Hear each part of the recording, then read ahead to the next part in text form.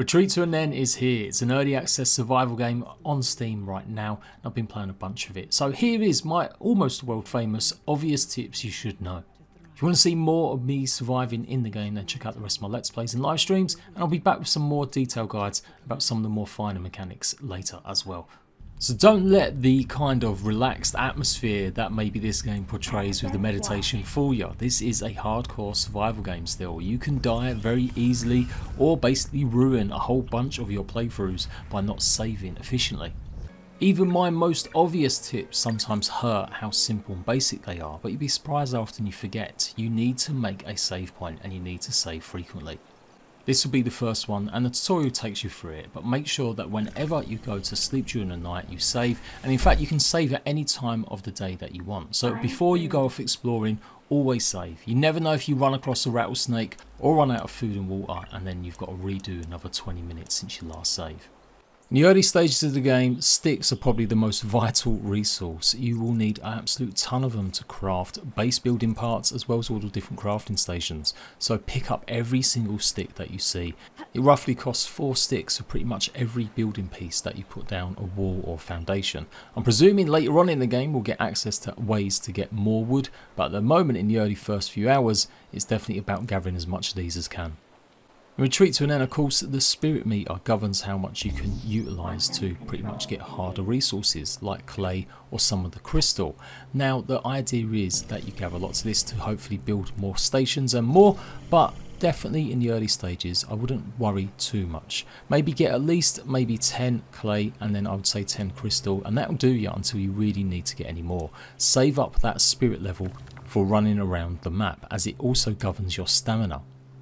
It does depend on what you're going to be building your first base with. Some parts of the building pieces require a lot of clay, but lots of it requires more stone. And since stone is a lot easier to pick up and find, I would say you want to maybe skip some of that plant stuff that you can build with and go straight to the stone. So you only really need to collect a whole ton of clay if you are going to be going ahead and building out of the plant build pieces. In the early stages, it doesn't seem to be a chest that you can unlock. Instead you get a basket where you can drop stuff. It is a bit fiddly getting this stuff in there, as you literally will just have to drop it on top and it'll all be a bit mixed up, but it does mean you can free up your inventory space and hopefully carry more sticks and more fibre. If you explore far enough, you'll find a bunch of places that have got a huge amount of resources, like this cave that has exclusively got a ton of crystal. I will do shorter guides on exactly where to find these, but the areas in Retreat to ENEN can be quite misleading in terms of where to go and where you've been, so make sure you get a good lay of the land. Maybe put something on the floor fairly easy to craft to recognise where you've been.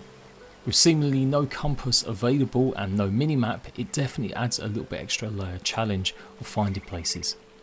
Although at least you've got the home sign always once you've put one of the lean-tos down, so you can never really get truly lost. But certainly finding other places, always look to the skies and the rock formations. That would be the best way to guess exactly where you're going and what way you've been.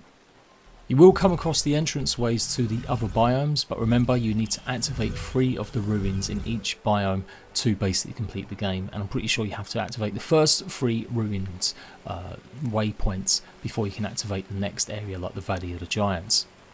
The meditation areas, they look a little bit different from the regular ones. They've got like a gold hue around them, so this is what you've got to activate, and then yeah, you'll be able to progress and also unlock new crafting abilities. This is how you get access to more new recipes. Something I struggled with was when I got my campfire going, I couldn't still cook anything on top of it. That's because you still need the cooking pot to actually do so. The fire on its own is only good enough to keep you from hypothermia and stuff, so you do need to make that cooking pot as well. Wherever possible, always make a food recipe rather than eating raw food. For sure, in a pinch, maybe some fruit will keep you alive a few more seconds. But as you can see, you get a huge amount of benefits from cooking food, so you've got to prepare stuff a little bit better. There is actually a wide variety of fruits in the game, but in the early stages I only kind of find these kinds of fruits, and then maybe star fruits on the actual bushes, and then actually bananas if you look high enough too. You'll also find mushrooms of course, and yeah, the potatoes, so pretty much gather all the plants that you can. The ENEN plant is particularly useful as that's what you're going to need to make an antibody to poison that you get from the rattlesnakes, and that's pretty much the only real big danger in the early stages other than running out of food or water. Last thing I will say though also about cooking food is make sure you've got plenty of wood underneath it. You normally have to make sure it's 100% if you go to sleep and leave something to cook overnight, otherwise you will find that it's stopped cooking halfway through. There's nothing worse than waking up to find your ham and eggs hasn't been cooked after a good night's sleep. So this is a rattlesnake encounter, and you can see they're pretty deadly. They will take a good few hits with a spear that you craft before they're actually dead, and you can see it right next to the ENEN flower, which we're going to need for the antidote now. So I did this for science just to see what would happen, and obviously don't forget also to get the carcasses from not only this creature but of course all the dead creatures that you spear or hunt. Now you can make flasks when you unlock them once you've discovered some more of the proper waypoints around the map, and these will give you the ability to hold some of these potions on you so you don't have to worry about being caught short. Otherwise you can still just go ahead and make the antiseptic in the cook pot and drink it straight away, and that'll cure you. I would say make sure you've got at least 4 ENEN flowers at all times, just in case you have run over the rattlesnakes. They're fairly hard to see, especially in the deep growth. Your quantum device can be used to get rid of any crafting stations that you've placed, so you want to put them somewhere else or make adjustments to any of your builds. You will lose some of the resources, you only gain a limited amount back.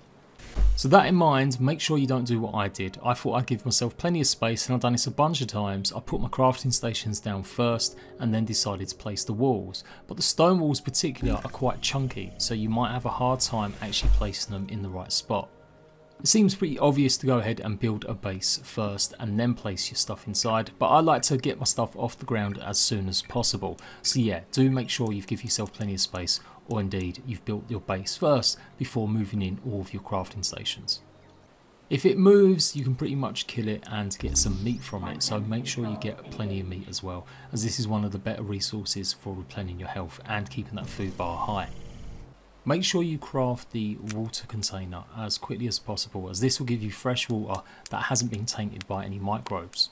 The tutorial will tell you to go and drink some fresh water, and you should be safe enough to drink it from any of the little areas that you find. But after that you get a risk of poisoning or getting a pathogen, so make sure you get a water container to get fresh water. And the first chance you get, make sure you've crafted a couple of flasks. Although there are 2 things you need to know. There's actually 2 different types of flask. Well, one is pretty much just a jug, and that's to help grow your own plants in a planter so you can water them every day.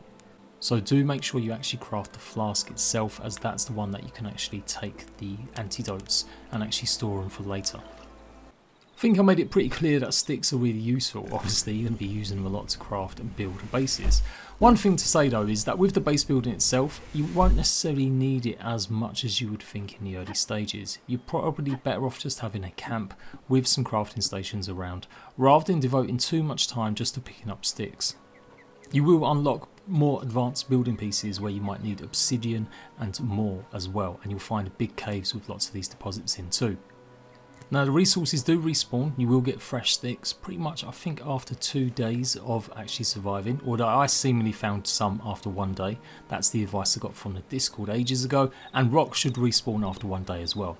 But yeah, make the crafting stations and focus on them first. Although yes, you may dismantle them later and lose some resources, I still think it's better to get all the crafting stations built as much as possible to see what they do, experiment and test out what features they have before really going too close or too hard on building. Remember, there are 3 current biomes in the early access launch, so there's plenty of spaces that you might find a perfect base location also. Of course, there are other dangers in Retreat to ENEN like wolves and bears, but in the early stages of the game at least, like I said, it should only be rattlesnakes that you really have to worry about. Some of the other biomes are going to be cold based, so you're going to need plenty of armour to keep you warm when going exploring some of them. And I think that's where you'll find some of the more harder enemies like the wolves and bears. And there we go, just some real basic pointers about Retreat to ENEN. Look out for more advanced guides from me, and hopefully a bit better graphics. I did notice that some of my settings were a bit off in some of this footage, so apologies for that. But hopefully it's give you a heads up. Check out Let's Play, like I said, and live streams, and I'll be back for more very soon. Bye bye.